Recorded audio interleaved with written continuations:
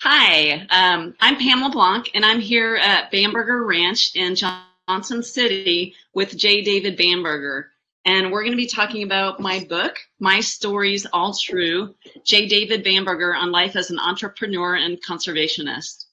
And I think I'll say hi, David. Hey, hi, everybody. Let's get with it. David is going to be 92 in 5 weeks, he just told me. I'm going to be 93. I'm sorry, 93. Thank you so much. I got that wrong.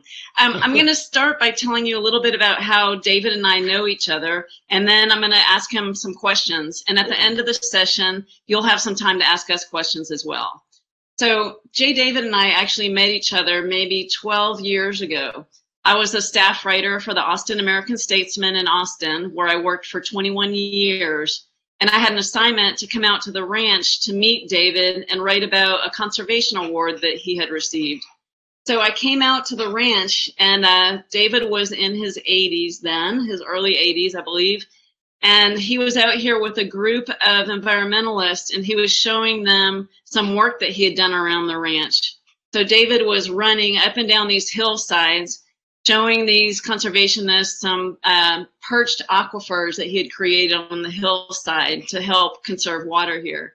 And half the people in the group could barely keep up with David because he was running up and down the hill so much. And he reminded me of a tent revival preacher man at the time, saying, I can't remember the words he used, but it was like he was preaching to his audience. And David, as you'll find out in a few minutes, is very enthusiastic and spirited guy. And after I went around the ranch with him that day, he invited me up to his ranch house. And when I was at the ranch house, I noticed that there were lots of Indian or Native American artifacts around his home. And I saw on one windowsill, he must have had several hundred projectile points and little arrowheads. And since I was a little kid, I have always dreamed of finding an arrowhead in the dirt somewhere. And I spent hours as a kid kind of hiking around, and never once did I find one. And David told me that he had found all these artifacts on his property. And so I think he saw my eyes light up probably, and realized that that was something that I really wanted to do. I wanted to go look for arrowheads. So he invited me to come out, and a few months later, I managed to come out to his property, and I came out several times after that. And during the course of those visits, David started telling me all these great stories, and he's told me stories about his childhood growing up in a small town in Ohio. And then from there, David went on to become a door-to-door vacuum cleaner salesman. And from there, he went on to be one of the founders of the Church's Fried Chicken chain of restaurants. And when he was fairly young, he decided that he was done with the fried chicken business and he wanted to get to his life's work. And his life's work was bringing land back to health, I guess you would say. So as David kept telling me these stories of his life, I had a feeling in the back of my mind that he wanted to write those stories down. And eventually David asked me to help him do that. And so we spent a couple of years, and David told me all these stories, and we turned it into a book. And so here's the book.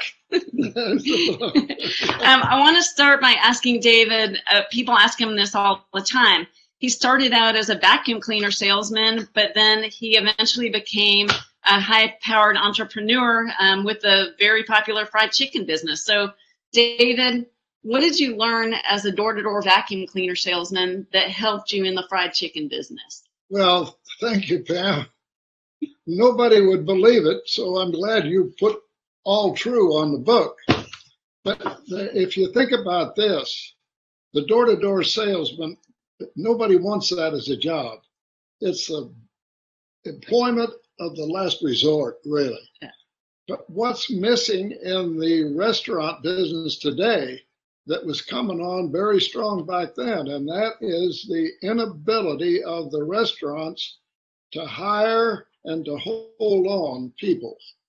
And in the door-to-door business, as I went through that, I became a distributor down there in San Antonio. I had as many as 54 men and women working for me.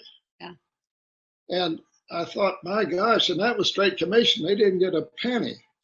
And when the fried chicken opportunity came up, one of my salespeople was Bill Church. He was the son of the founder. They only had a few stores. And I read a book back then that said the coming boom in franchising. But the key to all of the restaurants, all of them that I had, and we had over 1,400 when we sold it out, is people to operate them. And that's the tough one, and it remains that today. It's still a problem with all restaurants. If you go into any fast food restaurant in particular, you'll find help in there that are still maybe 75, 80 years old. And you'll find young people, you'll find them black and white and brown and any color, because there's nobody wants to say to the university or to the high school, hey, sure, get me out of there. I want to go to work at Jack in the Box. Nope, they want education so they don't have to go to work at Jack in the Box. Yeah. And I discovered that now the opportunity was there, deluxe. I could now interview and hire somebody and I could pay them. Yeah. In the door-to-door game, you don't pay them anything if they don't sell one. So I'm proud to tell you this. 21 millionaires came out of that company that I helped motivate. And 100% of them, there wasn't one in there with a college education. About half of them perhaps might have had a high school education, but most of them were even less than that. And I started a program, even the board of directors of the company didn't believe me. But the theme of it is we're going to make big people out of little people. And you start teaching them how to clean their fingernails, because if it was a young man, he had to use a jumper cable every morning to get things started. Then you taught them how to tie a necktie, and I supplied the neckties. They never wore neckties in their life. Man, I'm telling you what, hiring people was duck soup for me, and everybody else was crying about it. Well, so the answer to your question basically is, it isn't that they're going to work in an air-conditioned office. What they're doing, you're teaching them from the very beginning that you're going to help make something out of them that they aspire to. Now, Pam, I want to tell you something. I was born into poverty. And when I learned to shave, one day I just was using the shaver and a shaving cream, and I put on the mirror, I put a dollar sign. Well, one day my mom come in there, says, Davey, what are you writing on this sign? And I said, Mom, when I grow up, I don't want to be this damn poor. And that dollar sign etched into her mirror. I don't know what she ever did with it, but she didn't care for that too much. So I'm only going to say that to move from a door-to-door sweeper business, and in that movement, I spent about, of the 17 years, I spent about 10 of it actually doing this work. And the last 7 was hiring people to come in. And I learned to teach them to sing a song. We sang songs every morning. And I had so much success making big people out of little people. So you had a lot of success in the fried chicken business, but that wasn't necessarily what you consider your life's work. Oh, even when you were successful there, at a certain point you wanted to get out and do what was super important to you, which was restore the land. Why is that so important to you? Well, you got it partially right, Pam. You're not going to build a fried chicken chain that's doing millions of dollars worth of sales every day. You're not going to do that unless you have some kind of a starting. You had to collect some money. You had to learn to hold on to your money instead of blowing it on something. Too many people run out and buy a new car when they start to make a little bit of money. Right. And the thing that I taught the men and women that I brought into that business was, you're going to make some pretty good money, but you got to learn how to hold on to it. Don't run out and spend it. And that's what I didn't do. And so I accumulated enough capital. Let me tell you the rest of that story. One day, after we were even a public company, our financial officer come in to see Bill Church. He was the head man and I was number 2. And he wanted to know, he looked up and he said, Bill, how did Bamberger get all this stock? Boy, he was up in the air because I had about 20 times more than he did. And Bill looked at him with a big grin because Bill always carried a big smile on his face. And he said, well, Vernon, you're the chief financial officer here. You ought to know that. Vernon says, well, I don't. And Bill says, well, I'll tell you, he's the only one of us that had any money. And the starting money came from me, not from the rest. Right. That's right. Because they had squandered their money. Yeah. And it's so easy. They're so easy because every time you watch a television, every time you pick up a magazine or newspaper, somebody's advertising something.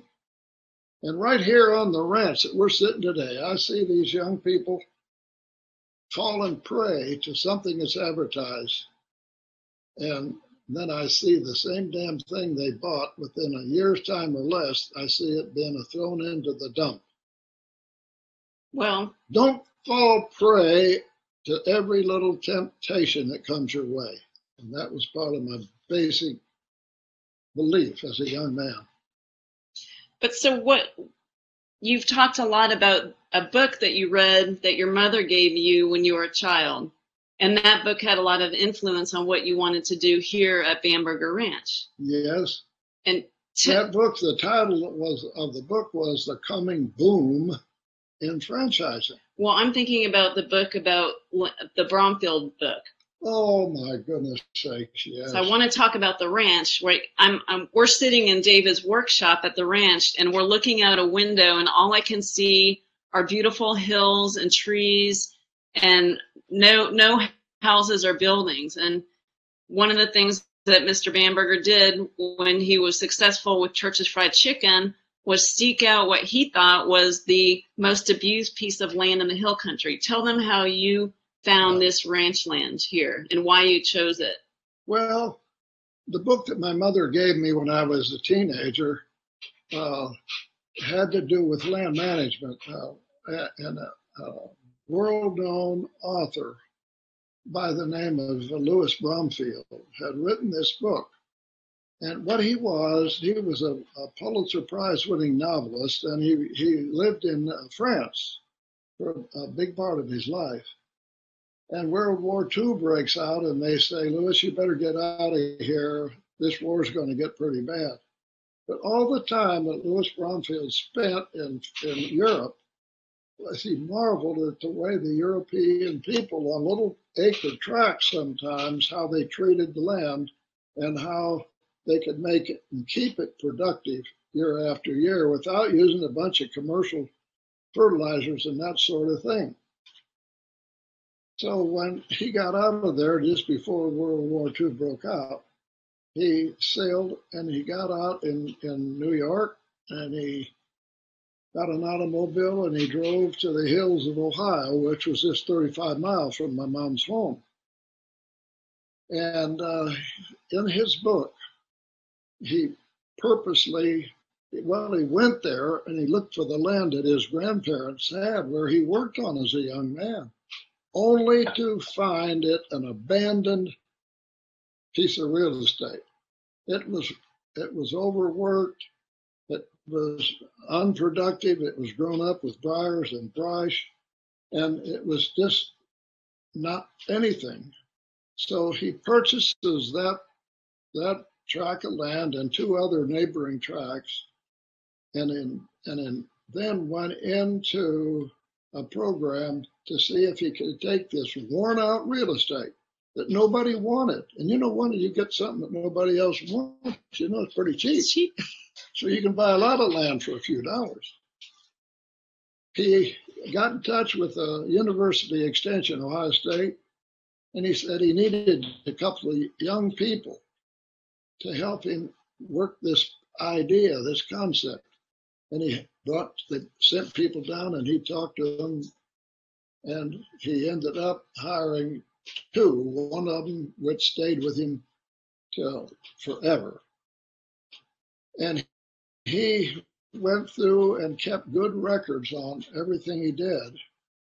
And that book that my mom gave me, I went over there and she drove me over there. And she became a friend of Louis Brumfield, and I watched and everything. It was an inspiration to me.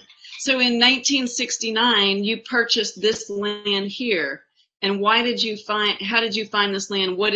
You were looking for something. You were looking for a piece of land that you could restore just as he had done. That's quite true. What was this land like at the time? Hey, listen, you won't believe it. It was about the lousiest piece of real estate in Blanco County. Nobody wanted it. It was grown up with wall-to-wall cedar, all kinds of brush, and there wasn't any water. There wasn't much grass to speak of. It was just in terrible shape. And what did you do to help bring it back? Because now I look out and it's very green. You have springs, you have water enough to support several families who live on this ranch. I just want to tell you something, Pam. We didn't have any water. And I drilled 7 water wells, 500 foot deep. And I never got a damn drop of water. Wow. So what do you do to get water? Under these hills, there's different kind of soils, and there's different kind of stones and rocks. And if you look out there on those hillsides, if you went up there and tried to dig a hole for plant a tree or something, you're not going to get it done. It's all solid rock, and right under the surface is more stone. So what you had to do, you had to pick out low places or places on the land, and then you had to get in there by hand and cut the underbrush out. And after you got that out of the way, then you could scarify that a little bit more, and you could, by using native grass seeds, you could spread it over those areas. So what is it about grass that helps the water come back? The root system of grass allows rainfall when it comes down if you've got that grass. And grass will go deeper into the soil than the roots of a tree. Wow. And now then when you have rainfall falling on these spots, sometimes ours was no bigger than a tennis court. But then you jump over here a quarter of a mile and maybe you get something as big as a football field. Okay. And as the years go on, those plants will spread seeds from it, and they'll reach out and be your partner. So we know that native grasses are really important to restoring land in the Texas Hill Country, but you've also, one of the things that people connect with you is this idea that we need to remove a lot of the ash juniper or cedar trees from land. But tell us more about that, because I know that you don't necessarily want to remove all of the ash juniper. Tell us more. I don't believe in cutting out all of the cedar. It's a native tree in itself, but due to overgrazing, primarily with sheep and goats and horses and cattle, because people have put too much on, and with the introduction of fencing on top of that, and now the war comes along, World War I and World War II as well, and the federal government came in and said, boys, raise some beef for the war effort. We need all the meat we can have. So what did these cowboys do? They put more cattle, goats, sheep, whatever, on the land than the land would support. They ate the grass right back down to the dirt again. and just reverse what they'd spent years getting ready. So I eliminated livestock and let the grasses grow. And within less than 3 years, the first spring began to bubble. Wow. And we saw on the side of one of these hills, Pam, we saw green spots. It was August. What the hell? Wow. There's got to be some moisture. We climb up those hills, and all the ground, it's all damp. We come back the next day with picks and shovels and crowbars, and we crowbar into it, and we ended up getting some of them 2 and 3 foot deep.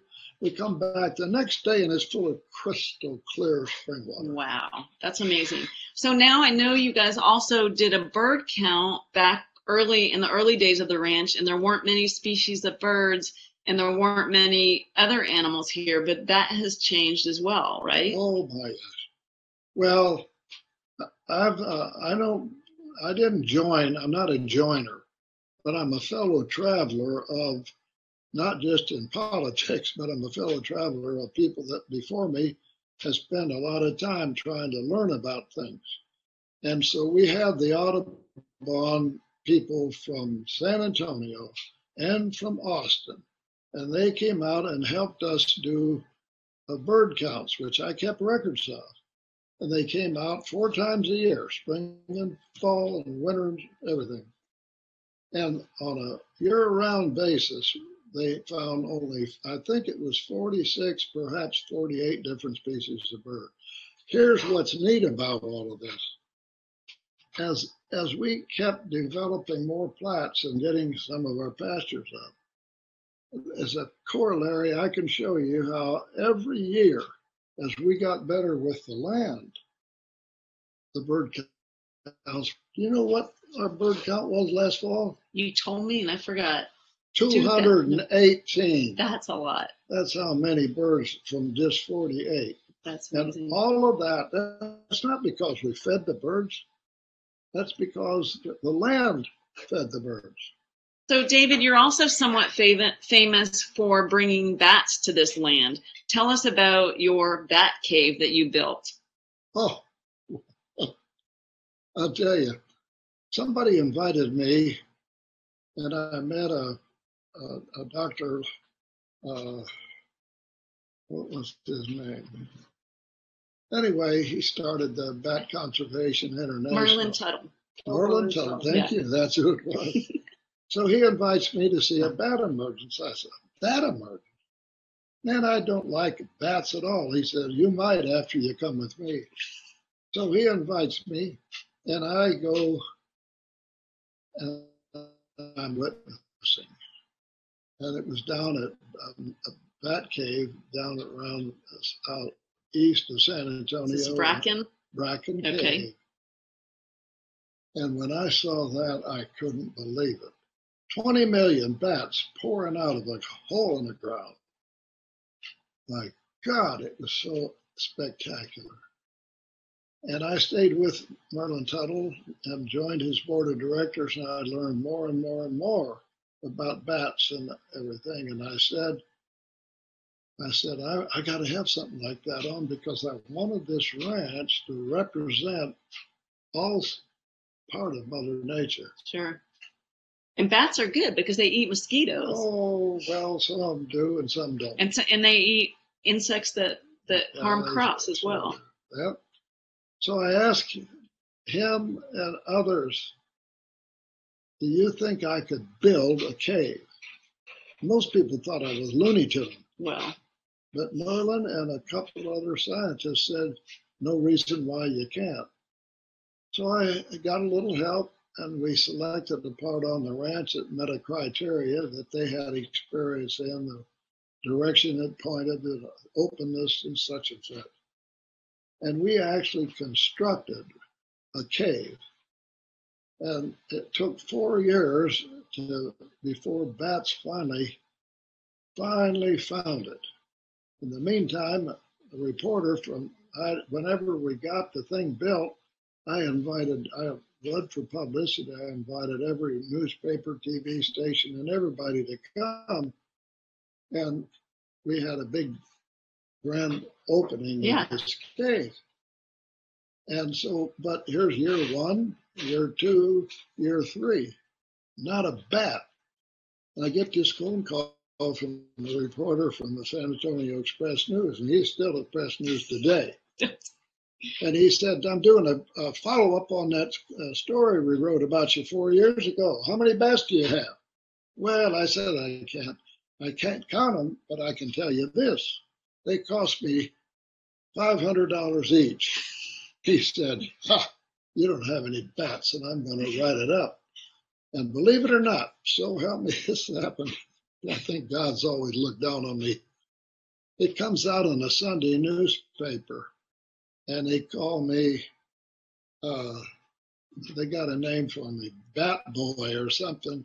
And he said, this guy spent more money building the house for bats than he did on his own home. Oh my gosh. And he don't have any. Well, here's the rest of that story. He asked me on the phone on a Friday. He published his story on a Sunday. But I had a student here from Austin College. It was an intern for the summer. And he was going to go home the next day. And I said, I forgot his first name now, but let's don't go for a swim this year. Let's go up and just have a look, just in case some bats. Yeah. We went up there, and that cave bats was pouring out of it, just pouring out. So crazy. Tears just rolling down my face. My wife was back in the East Coast on some kind of a bird meeting. And so I called a friend of mine at, I don't know what TV station it was, but anyway, I'd always helped him by taking him to Bracken Caves, and he used bats as part of his weather forecast. He sends, I said, well, it's time you do me a favor. What is it? I told him he runs a mobile unit up here, and he is transforming on Sunday night all these bats coming out, that's probably 10 to 15,000. And the guy's story is in the Express News on Sunday night. On Monday, 5 o'clock news, here's Bamberger's Bat Cave, and it's a big success ever gone. And the next day, that guy calls me, Bamberger, you mousetrapped me. You moused my pandemic. My editor's got me coming in. I'm going to lose my job. I said, no, you jumped the gun. No, I didn't jump the gun. You did. That's so funny. I love that story.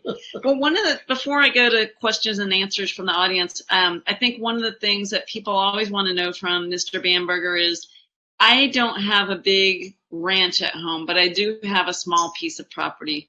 What are some tips that you can give smaller landowners about how they can preserve and restore their own land? Or what if they want to plant native grasses at home? What can they do? What can we do as individual smaller landowners instead of ranch owners to help the environment with our land? You know what, Pam? It isn't any different if you got 5,000 acres or 5 acres. The land is going to respond to good care. And if you only had a small tract of land, number one, you don't need a damn bulldozer. You don't need a tractor either. All you need is some hand tools. And then depending on what the brush is, you get out there and you work on it. You don't have to do the whole thing the first year. You just take a look and see what you got. Get the material that's already out there. There's plenty of books and magazines and so on, and it'll give you direction on what to do, but you don't have to do if you only got 5 acres, you don't even need to do an acre a year. If you have the physical stamina, and you don't need to go out and hire people to do every damn thing. If you got that kind of money, you ought to have 5,000 acres. So I've heard you suggest to people that, we need more native grass seed, but you don't necessarily even have to go to the nursery to get grass seed. What's your tip for getting those native seeds? I've got the best one you ever heard. You get your girlfriend or your boyfriend, whichever it is, you get a bunch of grocery bags and you head to the hill country of Texas. and you stay off the highways. You want to get on those dirty, dusty roads that go through the hill country. And between that road, there'll be about 50 feet, and then the rancher's got a fence.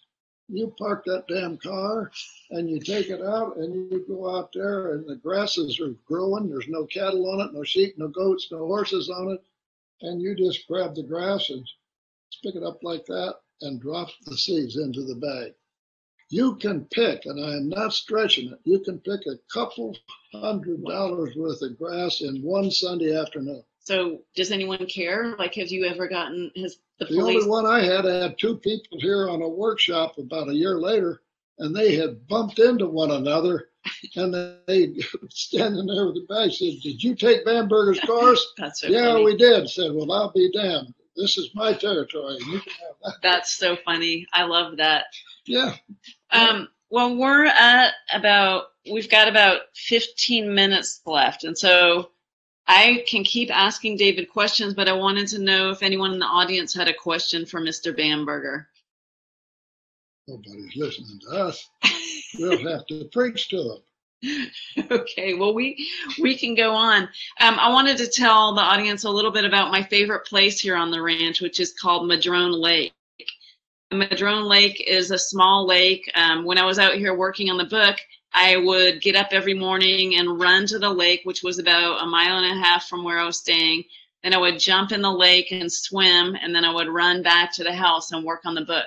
But tell me how you planted cedar or cypress trees around that lake, David. See, that's an unbelievable story. When I got started on this, I knew I needed help, but I didn't have any money to speak of to pay for help. Besides that, I wanted to wear myself thin. I wanted to feel everything. So I had this young man, his name is Jim Rhodes, and he had a degree from Texas A&M in forestry and trees, as that was his given. And he showed up one Sunday, and he had 2 5-gallon pickle buckets. I used to get those because I was in the restaurant bit. I get all them I wanted for free. Yeah. You go to Home Depot, it costs you $5 a bucket.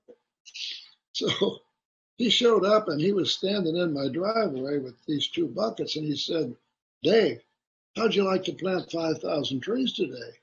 That sounds like a big job. And I said, "Jim, what are you smoking? Because you can't plant 5,000 trees." He said, "Well, I waited in the Brackenridge Park in the creek that comes through there. And if you'll see the same thing in the hill country. When you get down in a creek and there's cypress trees, they'll be all growing, and it's almost like a tunnel." Yeah. And he says, "I got in there with these buckets, and all of these cypress trees for years after years have been dropping their seeds in the water. And the water rolls around. The next thing you know, they get waterlogged." And he said, "I reached down there with my hands and filled these 2 buckets out of this black, stinking muck." Yeah. And he said, "I'll promise you there's at least 5,000 seeds here." So you heaved it in the lake? We went down to the lake, as you've seen it, and we set the buckets down and put our hands in there, and we threw that muck out on the water, splash. And we went the whole way down the line. When that muck hit the water, it released some of those seeds that have been laying in the bottom for a long time. It was a very short period of time. I'm not talking about a year, I'm talking about months. But over 125 cypress trees came up. I love those trees. Those are beautiful. They we have are. a couple of questions. Hold on. Chris, I can't read that top one because I can't scroll. Can you read it? Yeah, read it for me. Hey, David. I'm Gary Graham from Days Long Ago. Days of Planted, Texas, and Landowner Incentive Program. Looking great for a man of any age. Oh, I think it's more of a okay. All right. question. And then another question, what is your next big adventure? And I'm not sure if that's for me or for David, but my next big adventure, I've got a whole calendar full of big adventures. I just got back from a ski trip. I'm writing about outdoor travel and adventure. I'm going to Bentonville, Arkansas on Monday to do a story about mountain biking for Texas Monthly magazine. Then I'm off to Galveston on a birding story. Then I'm off to Colorado to pick up a camper van. I've got a whole series of adventures coming up in the next year. Okay, David, tell listeners about the challenges of working with endangered species in those early days when protests by landowners to take back Texas were focused on endangered species. Yes, I found myself in the middle of the controversy. And I actually had, from my youth on, my mom taught me about birds and all the mammals and the different things that we have. But when the Endangered Species Act got passed, the first thing that was noted, it was the spotted owl out in the West Coast. And the ranchers and farmers up that way had a real struggle. They thought the Endangered Species Act was the government's attempt to take over their land. And I couldn't believe. I went to a public meeting over in Dripping Springs. And this young woman who was employed by the Texas Parks and Wildlife Department, she was facing a crowd of 75, at least 75 people. The 75 people were not kids. They were adults, sometimes 75 years old, but all of them, damn sure, over 30. And they treated this young woman so horrible that I felt so bad. I'm going to tell you, it was so bad I went outside and threw up. And from that day on, I said, I'm going to fight. I'm not going to fight. I'm going to convince people by actions that, a motto of mine was like, I adapted it from Thomas Jefferson. And Thomas Jefferson said, ask me not about my religion. Let my life reflect it. And I applied that philosophy to what I was doing out here. By that time, things were really progressing. And so it isn't just me mouthing off, come on out and I'll show you. And I was literally inundated with people. But strangely enough, I wasn't inundated by the people that were madder than hell and just causing the trouble, but I was inundated by the younger people that realized that there was a duty to land ownership. And what happened to the old timers, the granddaughters and the grandsons, they worked so hard, sent them off to school, and they come back and said, Grandpa, you're wrong about this. Yeah. And I watched that, it's like I just watched it happening. And it was so pleasant. And the next thing I know, I built the center building. You've seen it, Pam. Yes. And it'll sleep 48 people.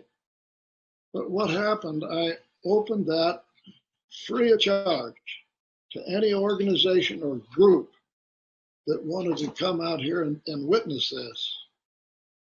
And it's like a miracle. I wasn't charging money at the time. It got so big, eventually we had to, because I didn't have people to clean up and everything. Well, I think a lot of people might want to know about how they can learn. Are you still offering workshops or places that people can come learn? The young people that are here now, you can check they have a website.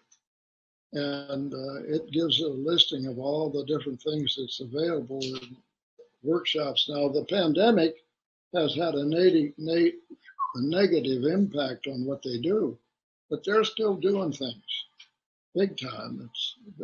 I'm very proud of it. I'm very proud of them. And we just have a few minutes left, but there's also some research going on at the Margaret Bamberger Education Center here as well. Well, I had the idea, first of all, and I couldn't sell it to the universities because I knew that if we did this, I wanted to see what effect ownership in the ranching community and the things that I've been preaching and teaching, what could this amount to as far as climate change were concerned. So I went to the different universities, and we have a young man here today that has done a better job of it than I have. And he has 7 universities helping him right here. And so he came to me and he said, Mr. B, it isn't, you don't need to keep a deer and all the different animals. The answer to this is in insects. And he said, the reason the university systems haven't been able to help you very much, because they don't have room to store the collections. But, you know, we can collect 50,000 insects. And he asked me, he said, you know how many insects there are? A lot. I said, hell, I don't know. He says, well, they already know it's over 100,000, and but some of them are thinking trillion. Wow. They've never been cataloged completely. There's just too many. So the Membrack building is named after my late wife, Margaret. And it's called the Margaret Bamberger Research and Education Center. It's an unbelievable thing. Is nobody ever comes there expecting to see something like that on a cattle ranch, but they'll find it here. And there's people here that can give better answers than me. Hell, I've forgotten most of what I know, but I'm pleased to be associated with what's going here now. And I'll tell you one last thing. My kids do not inherit this ranch. We balled it up. We formed an organization. It's an institution that will be here forever. My kids don't inherit it. It's a 501c3 organization. They support it by gifts and grants, etc. Plus, it's got a lot of my support ahead of time. So they don't have to go out and buy a ranch. They got one, but it does require help to sustain it. And if you want to know more about Bamberger Ranch, you can go to www.bambergerranch.org. O-R-G. That's it. And if you want to know more about my writing, you can go to PamLeBlancAdventures.com. And thank you guys for listening. We really appreciate it. And please pick up a copy of the book. You can learn all of David's stories straight from the horse's mouth. Yes, sir. I got them. All right. Thank you.